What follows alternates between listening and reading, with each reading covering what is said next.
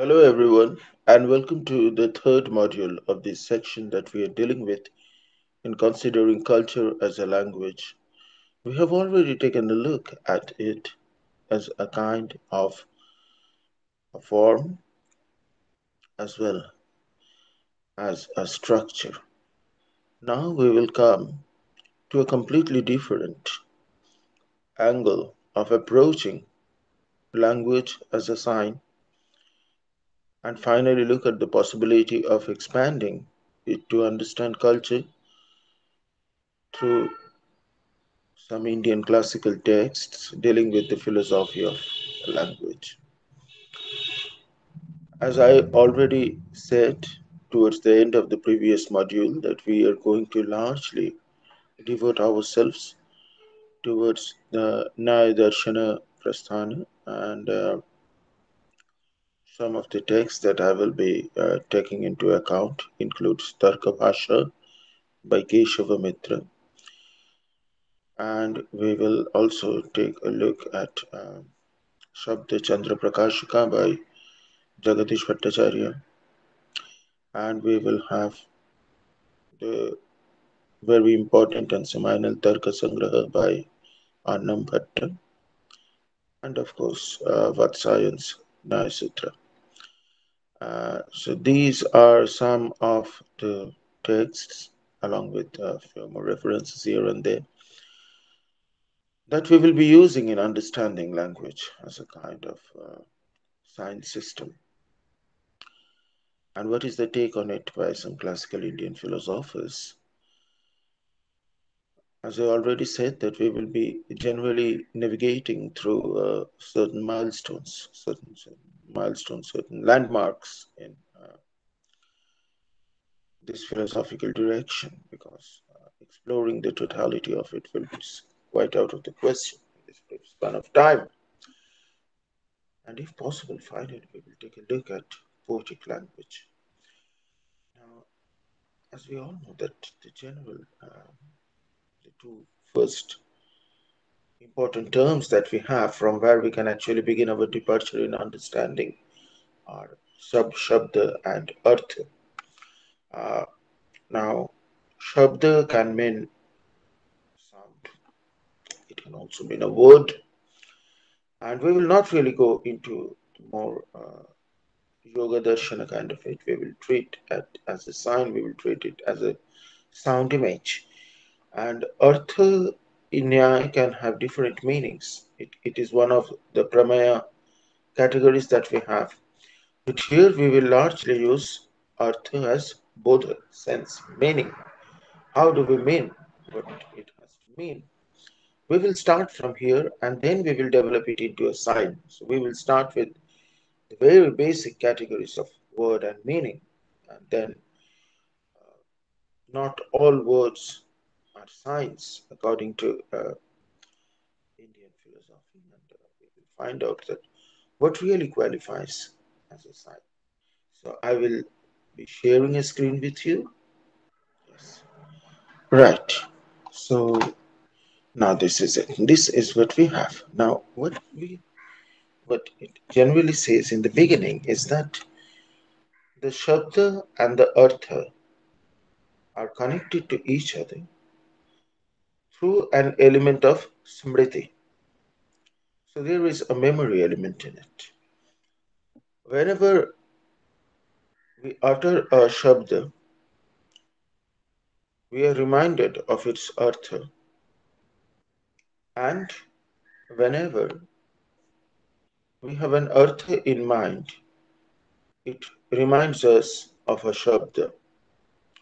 There is no independent existence of the Shabda and the Artha.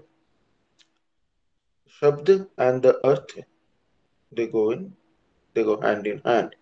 They form a structure. So to say, they are bound to each other. We cannot really give any primacy to one over the other. We cannot say that the Artha predates the Shabda. The Artha is something that was already there and then we name it. The moment the Artha is there through the relationship that it has with the Shabda is immediately reminded of. It invokes the Shabda through the Smriti. It becomes a Smaraka of the Artha, as you can see. That Shabda becomes the Smaraka of the Artha, and Artha becomes the Smaraka of the Sabda, and there is a rule that governs it, and this rule is called this function, this memory function that is carried out is called vritti. It's called vritti. Vritti, we know in a rasa theory, vritti has a completely different meaning. But when we come to the linguistic philosophy, the semiotic part of Indian philosophy, particularly through the philosophical position, vritti is the memory function between the shabda and the artha. And what is that relationship? It is said over here, it is written over here, you can say it. It is eka sambandhi jnanam apara sambandhi smarakam. So the knowledge of one leads to the memory of the other. The knowledge of one invokes the smriti of the memory of the other. But this function, the vritti sambandha, the vritti function that we have, it can be divided again into two types. So let's come over here. Now, vritti can be divided into two parts, two wills or two icha. It's called two icha, two wills that is there. One is asmat padat ayamartha bodhvaya, and the other is idam padam amumartham vodhatu. One means let this particular artha emerge from this shabda. May this particular meaning emerge from this word. And the other is may this word have this meaning. May this word has this meaning. We generally say this word means that. The word in itself cannot really mean anything. We are already uh, imposing a kind of a will on the word. Even if we take the word as the subject and say that, for example, that the word pen means this particular thing, uh, the word cannot mean. Nyaya does not place the icha on the word. It says that there are two forms in which this will is carried out. One is that may this particular meaning come out of this word, it asmat padat from this word, ayamartha, this particular meaning, bodhyaya, be understood. And idam padam, may this word, amumartham vodhatu, mean this, mean so and so. And these two ichhas are called sanketa, which is literally the sign. So the sign in Nyaya philosophy is this will that connects its two parts, the pada and the padartha. A pada, when it is empowered by this particular will, when Shabda is empowered by the will, any of these two ichhas, it becomes a pada. So pada is a Shabda that has the will to mean something. And these two ichhas, the wills that we have, is the sanketa, is the sign. So sign here is the will that binds the pada and the padartha together. Not very different from the Sassorian sign, which is which is which is again the structure that binds the signifier with the signified.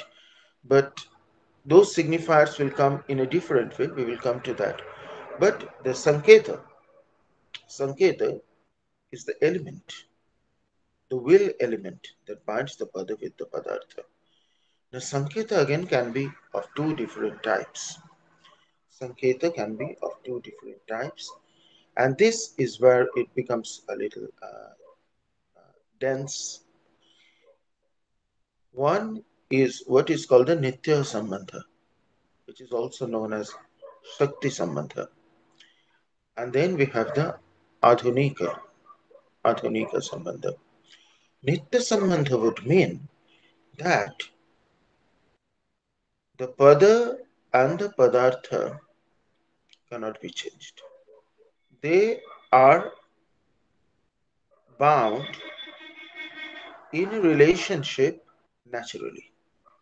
It's not arbitrary. Nitya Sambandha. Both the Nyaya Darshana schools, the older schools which we called Prachin Nyaya, and the later school which is known as Navya Nyaya, both of them believe in the Nitya Sambandha of the Pada and the Padartha, the Shakti Sambandha of the Pada and the Padartha. They cannot be changed. They are in essence bound together. Because the will, according to Prachin Nyaya, is Ishvaricha. It is the divine will that has put a particular sign, that has put a particular pada in connection to its padartha, and that cannot be changed. Navyana simply calls it an icha. It does not call it an Ishvaricha, but it does accept that there is a will that goes behind the pada and the padartha bound together. Adhunika, the Adhunika school of Sanketa, when we consider it as an Adhunika Sanketa, it does not believe in Nitya Sambandha. It believes that the pada and the padartha are bound by an arbitrary structure. However, if there is no will, if there is no Nitya Sambandha, then we cannot really call it a pada as well. It is a paribhasha. So, when we call this a pen and we do not believe in any kind of Nitya Sambandha existing between the word pen and this particular object that I'm holding in hand, then the word pen is simply a paribhasha of the object that I held in my hand. It simply stood in its place. Anything else can stand for it. Then it's called the paribhasha. So depending on what kind of sanketa we consider, words pada and padartha to be together, the sign and the signifier and the signified to be together, we have different names as well. When we believe in Sakti Sambandha, then the signifier is the pada and the signified is the padartha. One is the avidheya dhayaka and the other is the avidheya. And if we consider Adhunika Sambandha, then we have already said it is called the paribhasha and the paribhashya. Uh, the Sassorian semiotics that we are largely familiar with is actually a presentation of the Adhunik part, the Adhunika part of philosophy of language. Now, there is a large degree of controversy regarding this arbitrariness of language, and I have already said that this needs to be settled down. Exactly what is meant by arbitrariness is sometimes misunderstood. We have to remember that Nyaya Darshana is largely an Astika Darshana, that is, it believes Veda to be a testimony. And it also believes that Shabda and Artha, Pada Padartha Sambandha, the Vritti Sambandha, cannot really be arbitrary. Although that is the Adhunika Mata, that is the Adhunika way of looking at things, of considering it to be arbitrary, but it is not really so. There is something deeper than that. There is a Nitya Sambandha, and it is a proof for that. Uh, as you can understand that Nyaya Darshana was often attacked mainly by the Buddhist linguists and also to Jaina linguists in a completely somewhat different way, that Nitya Sambandha does not exist between the Pada and the Padartha. And they had to counter it. And they had to counter it. It was not uh, as somewhat, shall I say, basic as saying that no, Nitya Sambandha cannot exist, because then how are words changing from one language to another? So, but it was a kind of more subtle, it was a more nuanced attack on Nitya Sambandha that we had. So let us see how exactly this Nyaya Darshana countered this claim and established Nitya Sambandha, because it will be important in understanding the philosophy of poetic language, where this Nitya Sambandha will be reposited. And what exactly do we mean by Nitya Sambandha also needs to be understood and clarified. So if we challenge the Nayayikas and we tell them that Nitya Sambandha cannot exist, because when I call this the pen in a different language, we can use a different signifier. So there is no natural, there is no eternal, there is no essential sambandha between the signifier pen and the object that I'm holding in my hand. Then the Nyaya Darshanics, the Nayayiks, would actually take this argument and put it against me in stating that that itself is a proof of Nitya Sambandha, because Nyaya Darshana believes in four kinds of pramanas, four kinds of epistemes through which we know knowledge is gathered through four kinds of ways. One is through pratyakshan, by actually looking at things. One is through upamana, as you can see, through analogy. One is through anumana, which is through inference. Now, if we consider how we know this to be a pen, then philosophy would take me this is not pratyaksha. By looking at this particular object, the word pen does not come to my mind. Therefore, it is not pratyaksha pramana. It is not upamana. I don't know this by analogy. It is not anuman. I don't know it by any kind of inference. I cannot look at a pen and infer that this is a pen. Or I cannot, if I am not familiar with a particular language, just listening to the word pen will not remind me. So the linguistic science, so the linguistic knowledge, the padartha, is being carried out in a completely different form altogether. It has completely a separate pramana. And therefore that is not arbitrary. Uh, Nitya Sambandha is not pratyaksha pramana. When the Nayayik is saying that the Pad and the Padartha beings bears a kind of vritti which is guided by a Nitya Sambandha Sanketa, then it is not saying that had it been Nitya Sambandha, we would have just taken a look at the pen and knew it to be the pen. Now that is not, it's saying something else. First it is saying that Shabda Pramana is therefore Vilakshana. It has a completely different symptom, completely different form of knowing than Pratyakshadi Pramana. They don't share the same signs, they don't share the same Lakshanas. It is known by something else, which is called Pratiti. So there is a new word that is being introduced here by the grammarians, whom the Nayayiks follow. And Nayayiks follow the grammarians, and the grammarian also follow the Naya system at some particular way. And therefore, the way we know Shabda is through the Pratiti of the both. Now, what is Pratiti? Right. Uh, Pratiti is semantic, understanding of meaning. And it says that it occurs not through a sign itself, but its relationship with other signs which are in its proximity, which is called Sannikarsha Sambandha. So when I am using the word likhani, for example, or pen, for example, two syllables are coming together. And this act of coming together is creating a structure which is known as Anvay. Anvay.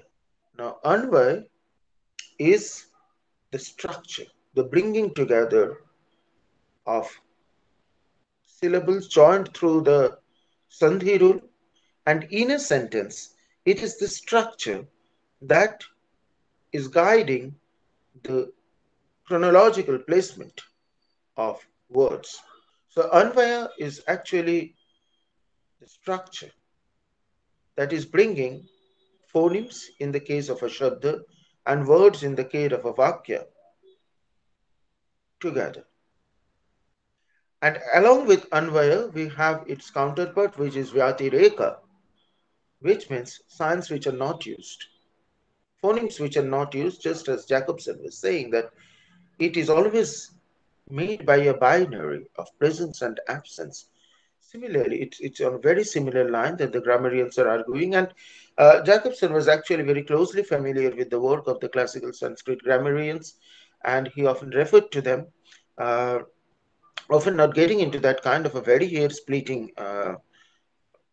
analysis of word formation, but his concept of binary, apart from having its root in the Prague linguistic thinking, also had a strong influence of the Sanskrit grammarians whom he mentions. He also mentions the medieval linguists. He mentions Augustine a lot. But what I'm trying to say is that this binary reappears over here in the form of a Anvaya Vyatireka. So what the Naya philosophers are telling us that the word in itself does not mean anything. But when particular phonemes come together, then the act of the coming together leads to signification. So the meaning is not in the individual word, the meaning is not in the constituent phoneme, and when we take larger units like a sentence, the meaning is not in the individual shabda, in the individual pada, but it is in the padas which are being placed close to each other in sannikarsha with each other. Then there is a relationship that is being created between the two, which is sannikarsha sambandha. And this sannikarsha sambandha is guided by the rule of the anvaya, the structure, and vyatireka, the difference, which is giving rise to meaning. So the meaning of a word, signification, if we can call it, shabda bodha, which is also known as anvaya bodha, is what emerges through the structure of padas connected to each other through a rule or a structure which is not arbitrary, and therefore there is a nitya sambandha. We cannot really again go back to referentiality. It is not referentiality that is being referred to here. Nitya sambandha does not mean the object pen that I am phenomenally holding in my hand and the signifier of pen that I am saying when I am uttering this particular word. It says that between the signifier pen, the padam, and the meaning of the pen, there is a nitya sambandha. It has nothing to do with this physical thing that I'm doing. That referentiality does not lead to meaning. Uh, where is the meaning then? There is slightly difference between the thinking of the Mimamsakas and the Nayayikas.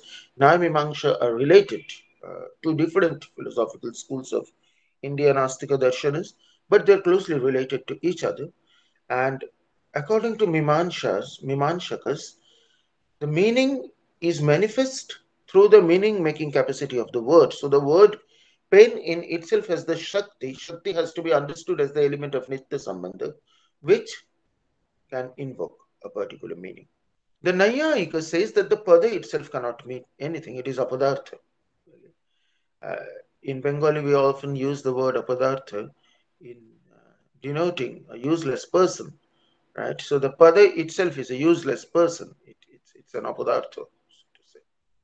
But what it means is that it does not have a meaning in itself. The pada in itself does not have a meaning. It cannot mean anything by itself. It derives its meaning only through its value, which is here termed as samsarga maryada, the value that is derived through its structural relationship with other padas. Samsarga, coming together, maryada, value. So the value that is derived from its relationship with other padas around it is the samsarga maryada. And this this relationship through which samsarga maryada is derived is called akanksha. So a pada has to be sakanksha.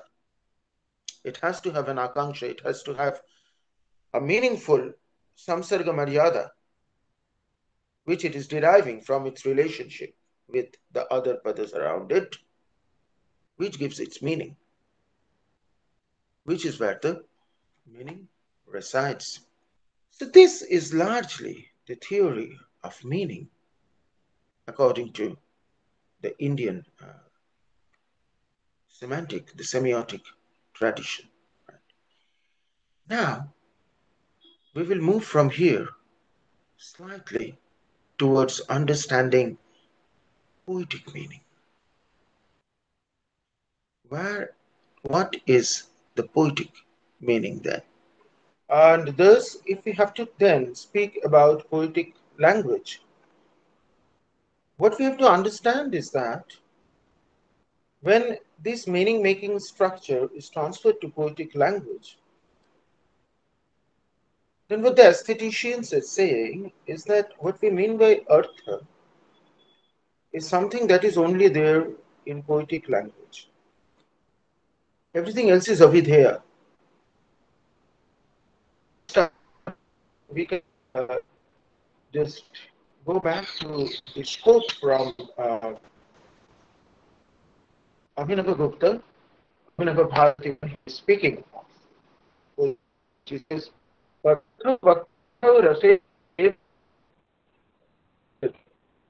इति आधारणक्ष प्रधानवाच्य काव्याश्च अर्थ रस. That all other kind of meanings, padartha, as we have said, vakyartha, the vakyabodha, eva paryavashyate. Everything turns into rasa. It is, among all these meanings, the main meaning is the kavyartha. Arthante pradhanyate iti artha. So only that we will call artha, which is the poetic meaning that will come out of it. Natu artha sabadoti adhi adhyaya vachi. So we will not take the avidheya artha, we will not take the vachak artha. The poetic meaning is the kavyartha. That is the main. Arthante pradhanyana iti artha. That is the main meaning of. That is the only meaning that we have. So poetic words creates its own meaning. It is a closed circuit. This meaning, the poetic meaning that is created, is completely different from non-poetic usage of language.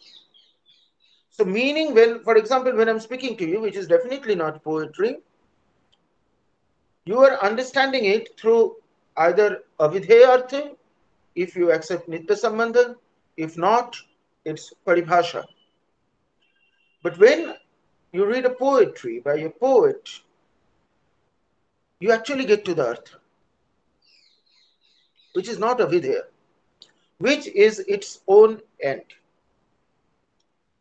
How is it achieved is something now we will go back to Lotman. We have already spoken about Lotman, and we will come to an end through this. Lotman says that in that Jacobson circuit that we studied, we have the addresser and the addressee finally coming to the poetic function. Lotman qualifies it by saying, poetic meaning appears when the addressee and the addresser collapses. When the addressee comes to the addresser and both become one, when the I she communication turns into I communication, that is when poetic meaning emerges. There has to be an element of self referentiality, and it is this self referentiality vis a vis the external referentiality that gives poetry its own unique language. Defamiliarization occurs through the collapsing of the addresser of the addressee, leading to the kavyartha as different from the avidhyartha. And then Lotman goes to say that the entire cultural sphere, the semiosphere of culture, has to be understood in this way, where both auto communication, which is the I communication, and the natural communication, which is the I-she communication, are deployed simultaneously. This is the language of culture. I will just draw a conclusion here. It's difficult to conclude something which has so many different strands moving in different ways. Um, but I hope that whatever I said will be of some benefit in some way to your studies, to your research. Please give me feedback. I am just developing this communication, interactive intercultural communication theoretical premise. Uh, yeah, it's still in a nascent stage, so your feedback and your suggestions, your questions, your refutations, uh, uh, your whatever feedback you have, you're most welcome. And thank you very much for bearing with me for such a long time. And I conclude by again thanking Ramanujan College, principal, the IQAC, the Department of English, and all other teachers and my colleagues who are here, my friends and colleagues, for sharing so much time with me.